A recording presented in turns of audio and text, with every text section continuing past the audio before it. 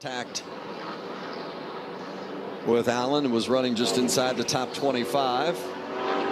Spotter Joe Campbell called it as good as we could have. We're all good. We need 4 tires. Bring it to pit road. Let's do it. Let's see what happens to Lawless. The truck on the very bottom there, the light blue nose. He's going to be below the racetrack on entrance there. He got into Chase Purdy a little bit in that DW truck.